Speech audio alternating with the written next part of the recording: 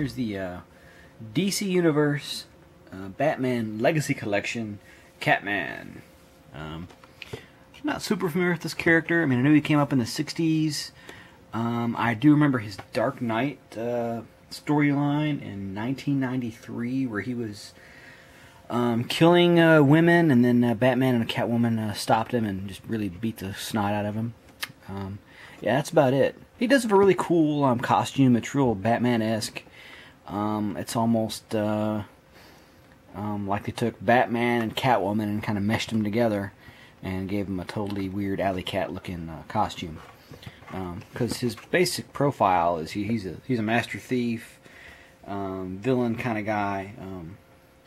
Doesn't really say any kind of redemptive qualities like Catwoman does, but yeah, pretty neat. That is a pretty cool looking figure. I think I got him as part of the when Toys R Us was doing like the buy one get one half off or buy two get one free, and ended up he was like one of the only ones on the shelves that I didn't have. So I was like, okay, I'll go ahead and get it. But yeah, he looks pretty cool. I mean, you know, would I have paid full retail for him? Yeah, maybe. Just wasn't really familiar with the character, and just really have any place on the shelf for him. I guess I can squeeze him on my Batman shelf, but I was primarily getting these Superpower, Super Friends figures like 99% of the DCUC fans were getting. So let's crack him out of the package and check him out a little bit closer.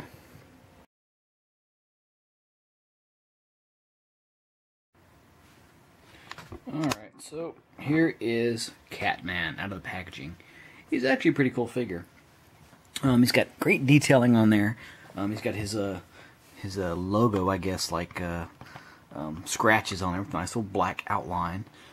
He's got mostly a tan upper torso and thighs, and it's highlighted with a bunch of like overspray. It's not really a wash, it's like an overspray, kind of getting in some of the detailed areas there, adding a little bit of depth.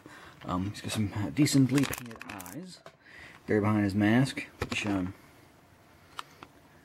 whatever reason the DCUC figures tend to actually be pretty good. He's got some nice stubble sculpted in there, even though they didn't really highlight it with any kind of wash or anything like that. He's got a cool little belt, some silver, actually I guess it's kind of like a silverish pewter kind of accents on there. He's got gold banding on his cuffs of his gloves and his boots, and down on the toes as well. Those got pockets all the way around there and everything.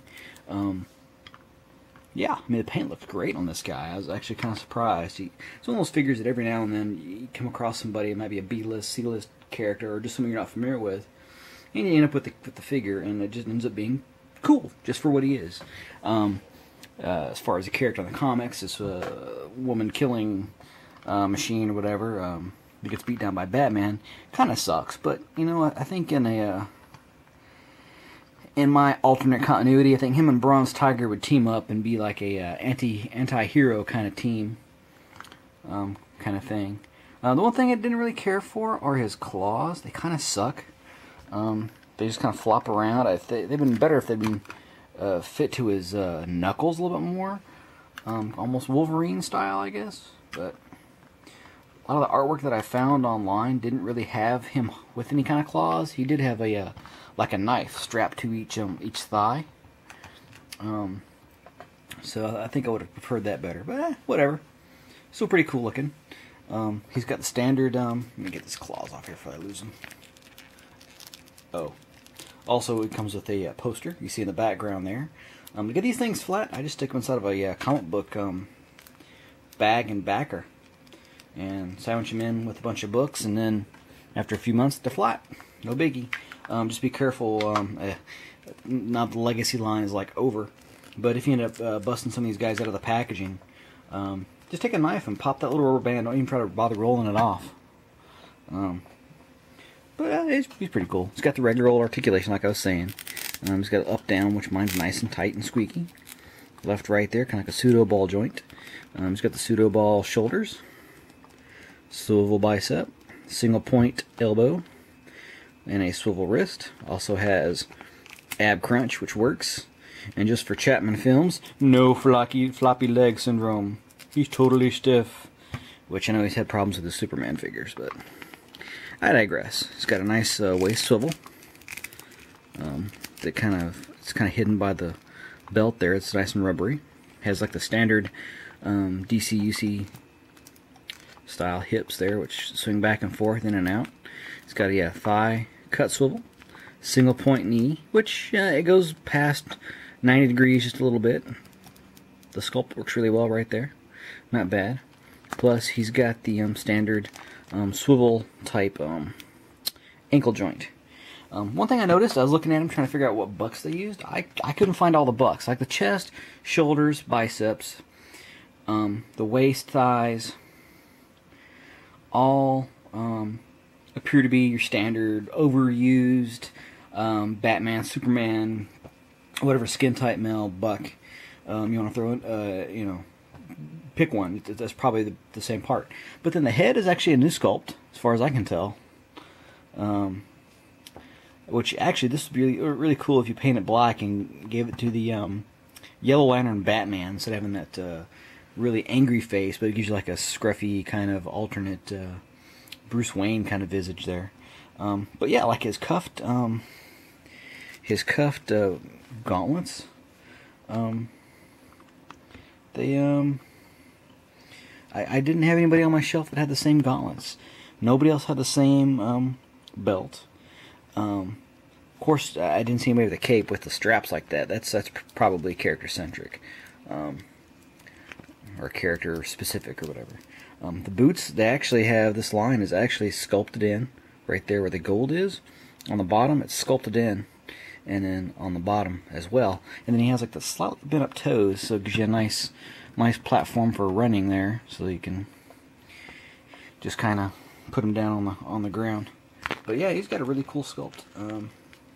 He does have the big chunk in his back there for the cape to snap into, which kind of sucks. It's all glued and all that. I prefer that stuff to be removable, but it's still not too bad. Overall, like out of 10, I'd probably give this guy about a 9. From the artwork that I saw, he's true to that.